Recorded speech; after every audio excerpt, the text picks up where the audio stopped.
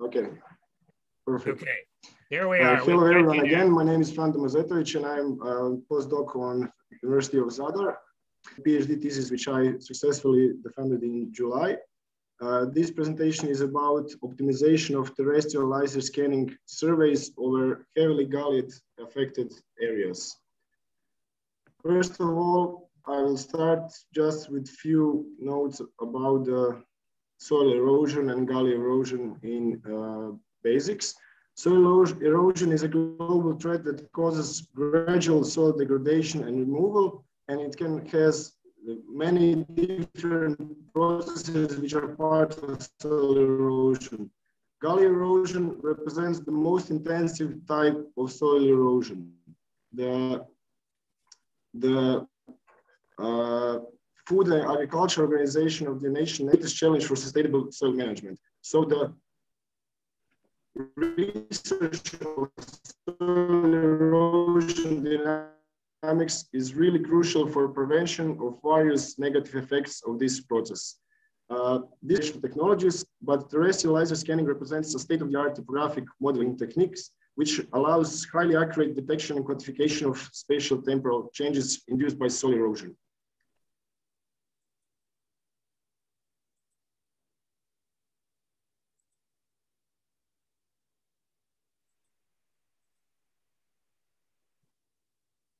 Just a second, okay. However, terrestrial laser scanning has some limitation when it's applied on scanning of gullied topography. First of all, pronounced terrain roughness and complex surface topography can lead to some challenges in topographic laser scanning, and preparation phases of laser scanning surveys are often done on site without any planning in the software before. So this non-systematic TLS survey approach can lead to obstructed areas and to introduction of errors in model quality after the creation of point clouds and models from the collected scans.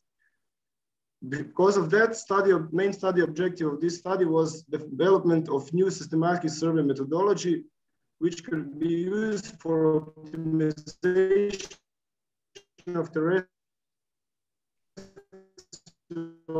laser scanning surveys over gully erosion affected areas.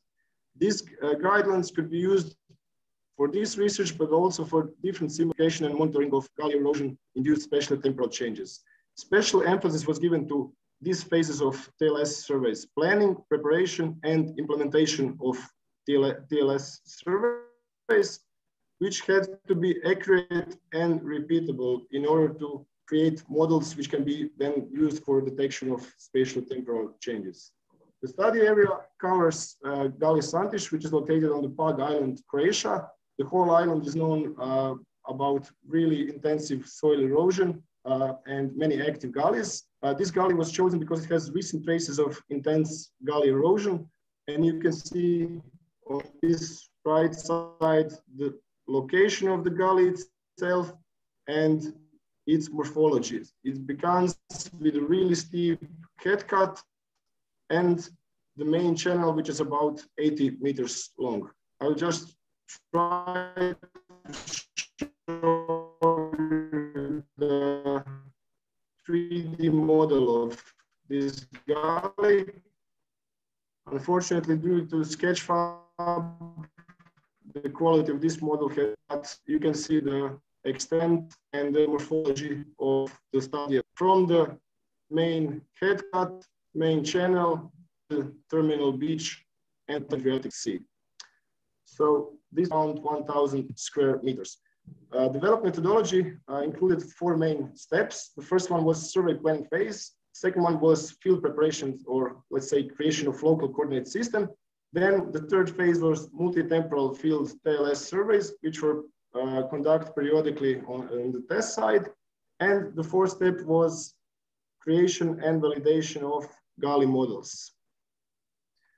Of course, the survey characteristics and the development methodology had to be adjusted to the specifications of the terrestrial laser scanner, which was available to us. That was Faro Focus M70 laser scanning.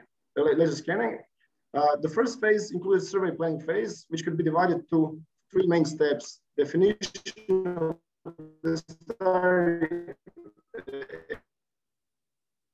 area extent, which was defined by the extent of the gully Santish itself, or let's say our study area, total number of ends, which had to be adjusted to the available survey time. Since the survey was conducted in December 2019, so during the winter, we had 3 to 5 hours of available scanning time. Can I stop you for 1 second only? The total number of laser scans to 8 scans, where a scan was half hour. I just would like to suggest to switch off your video because we cannot really hear properly.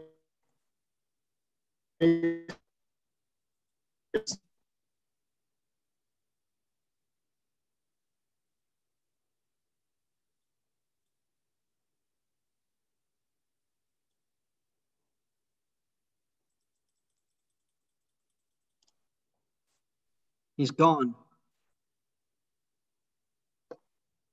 Okay.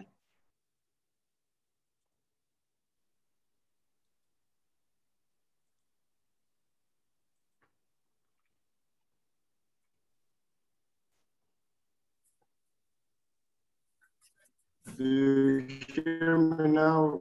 And sorry for the technical complications.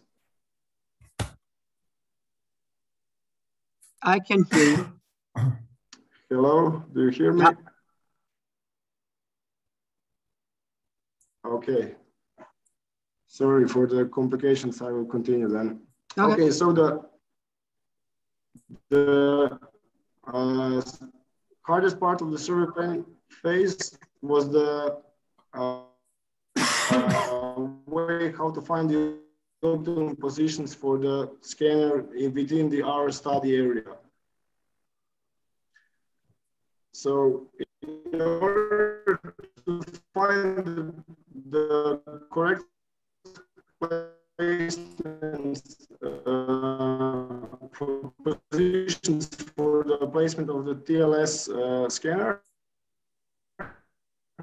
we use the resolution digital elevation model of the whole study area Matrix 600 drone. And this moves for the visibility analysis, where we checked more than 100 laser scanner, and we calculate the coverage of the whole study area for every location.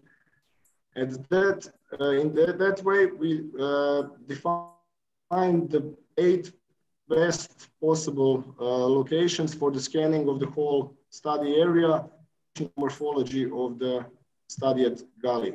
With these 8 locations, we achieved 96% of the study area coverage, and around 1,100 square meters were covered in total.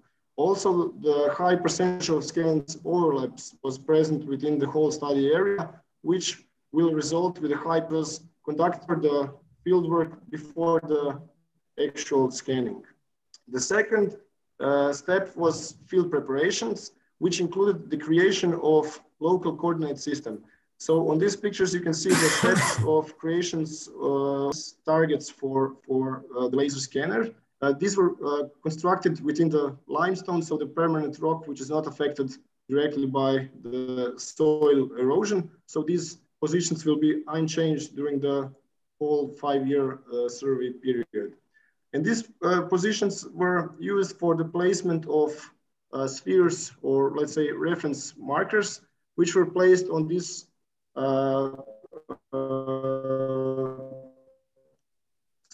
steel poles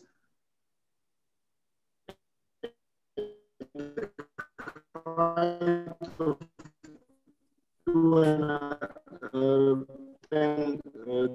2.10 meters, so that these spheres are visible from all surveys. Initial TLS survey was carried out on December 17, 2019, 2019. And the second TLS survey was carried 1 year later on December 4th, 2010. Both of these surveys use identical. As a result, collected scans were processed in far-seen software, and register scans resulted with the creation of point cloud with more than 360 million points, from which around 130 million points were within the study area, or let's say within Gully Santish itself. In terms of achieved coverage, we managed to achieve almost the full planned coverage of the study area, with the exception of these small obstructed areas which were present within the most difficult topography to scan. So let's say these micro channels with or some obstructed parts of the head cut, like the overhangs and so on.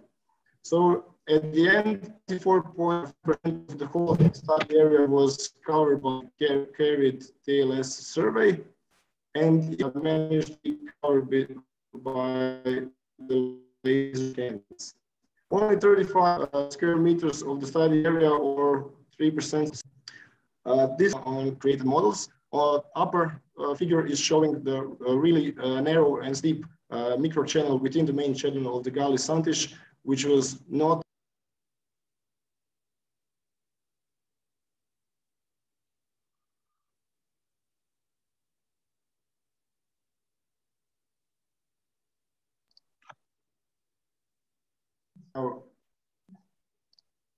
I'm hoping that you can hear me now again, because I'm again having some technical issues.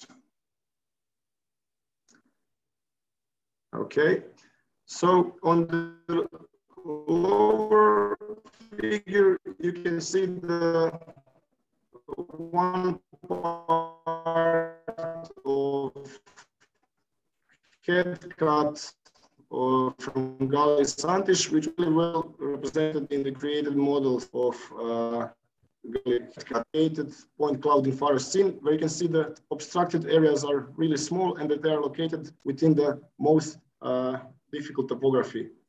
So the potential causes for coverage deviation, we plan to cover the 96.9% of the Gully Santish. Achieved coverage is 94.5%, which is slightly less, and this can be related to several causes. First cause is probably errors in very high resolution digital elevation. Also didn't manage to represent all the head cut, overhangs, narrow channels, vegetated areas, and so on. And also, second problem could be potential very small deviation in positioning of TLS, because it was not always possible to position TLS on the location that was planned, mainly because of rough terrain. Third problem could be related to potential small deviation in created permanent, and probably the most important one are the spatial temporal changes that have occurred between the time of creation of very high resolution digital elevation model, which was used for the visibility analysis, and the time of first initial laser scanning. To conclude, developed systematic survey methodology for optimization of terrestrial laser scanning surveys managed to cover most of the difficult and rough terrain of Gully Santish, and it achieved over the Gully terrain. Around 90% or 95% of complex terrain of chosen study area was successfully scanned, and created permanent local coordinate system is basis for all future TLS surveys which will be conducted within this study area. We are planning to continue this survey within the next 5-year frame, so that we can calculate the soil erosion rates on the 5-year and guidelines could be potentially used for scanning of other similar complex geomorphological features beside gullies, which also have a rough surface topography and which are also problematic for non-systematic laser scanning. Thank you for your